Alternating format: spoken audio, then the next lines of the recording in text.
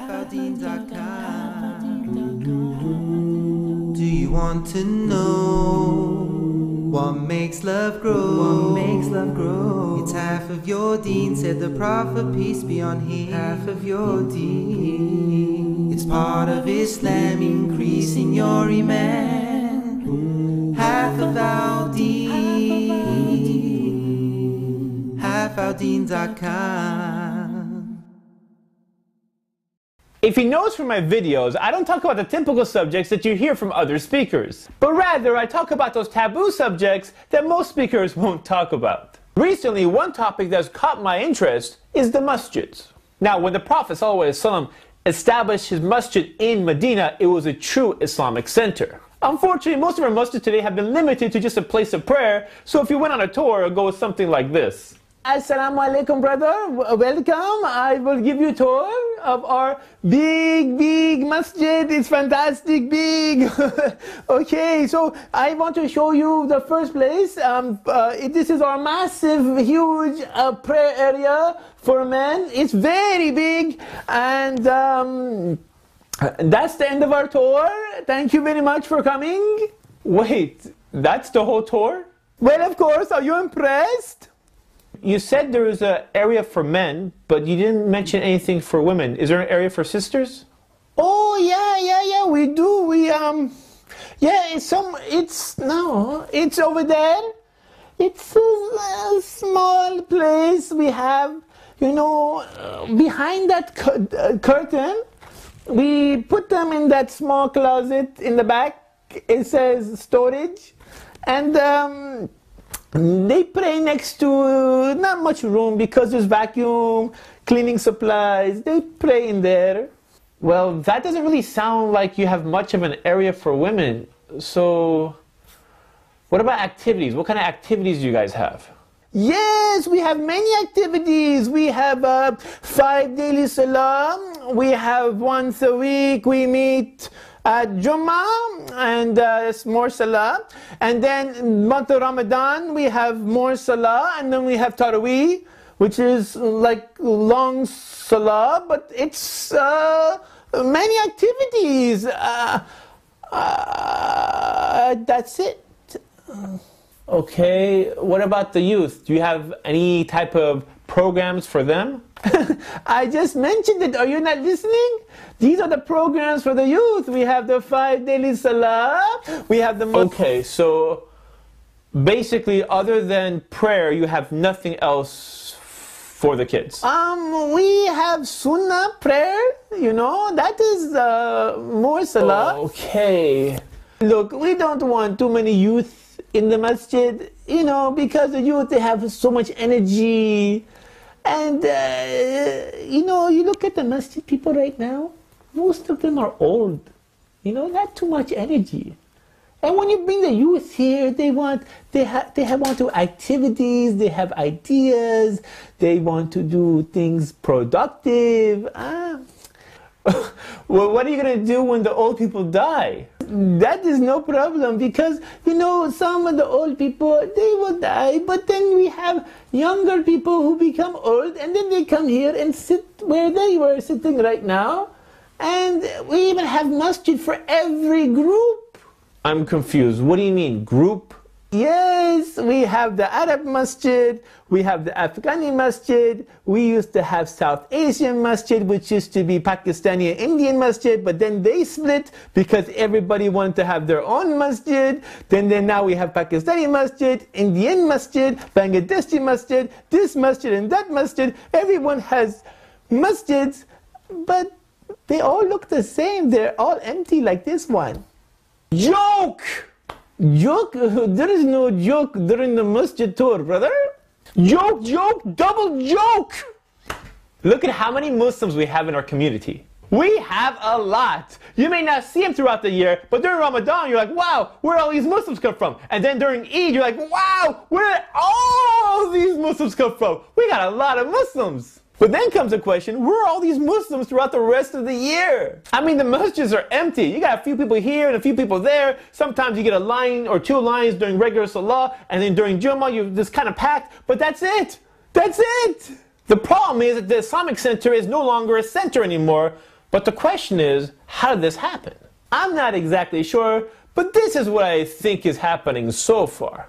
When a whole bunch of Muslim families come into a new area, they're like a small community. They have everything except for a masjid, so the first thing to do is build a masjid. Now, masjids aren't cheap to build, so the whole entire community had to come together. So this is a very diverse community. It's a bunch of people from all kinds of places, from all kinds of walks of life, all coming together to build a masjid, which is really cool. But then as the community grows, they say, we need to build a bigger masjid. So they have fundraisers and they build a masjid and they make it bigger and bigger and bigger. And then they see this huge masjid, like, wow, our masjid is huge. So with this huge masjid, what are we going to do? We need a board of directors so we can figure out what we're going to do with this huge masjid. So they get all these people and they all vote for each other and this and that, and these people you never heard of before.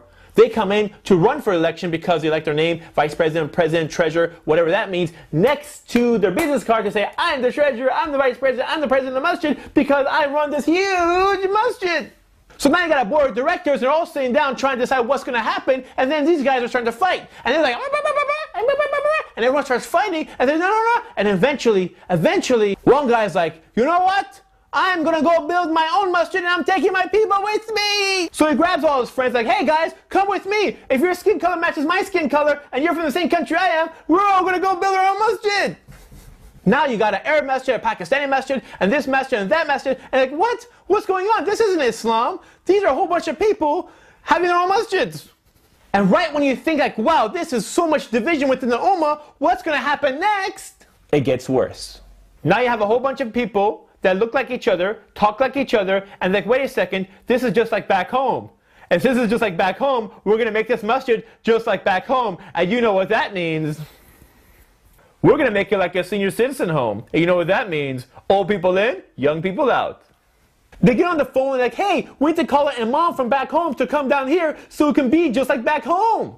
So they bring an imam from back home that you can't relate to, speaks in an accent that you can't understand, and gives khutbahs that are not even relative, and you have to sit there like this.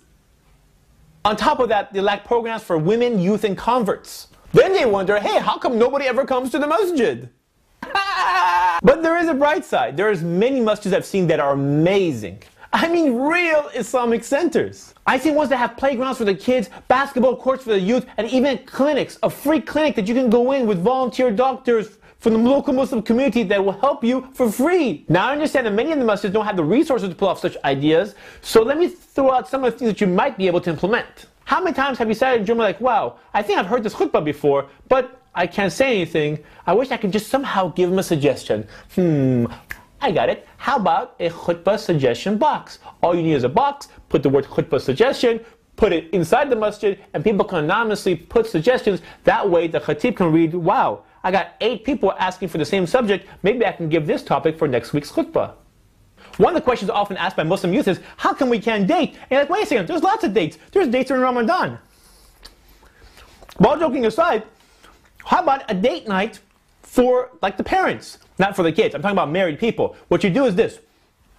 We set up the masjid that people who want to do babysitting, they can actually get paid and they'll watch the kids, and then you drop off your kids at the masjid. The kids have fun, they'll have activities and stuff like that going on. You go out with a 2 or 3 hour date with your wife, go out for dinner, go for a walk, whatever you like. Come back 2 or 3 hours later, pick up your kids, and you're fantastic. That way you don't have to be mom and dad. You can actually be husband and wife for 3 hours, and then your kids get to be kids, and they can eat dates at the masjid. Another great idea will be marriage counseling training for imams. Most imams have the knowledge of fiqh, Arabic, Islamic history, etc., but they don't necessarily know all the information about men and women and relationships and all the stuff that you learn as a marriage counselor. But unfortunately, they get bombarded with these questions, and they're flooded every week. Actually, majority of the questions deals with husband and wife issues. Ask any imam. And so it'll be great for them to have this knowledge. So imagine how much better it would be for their khutbahs and their topics and their stuff, because it'll relate especially to a lot of the men and women who are going through issues, and that'll be fantastic. Aha, you like that. But wait a second, why does the imam need marriage counseling training? He already can explain the rights of the men and the rights of the women. Sometimes you need more than just your rights. Imagine your wife is crying.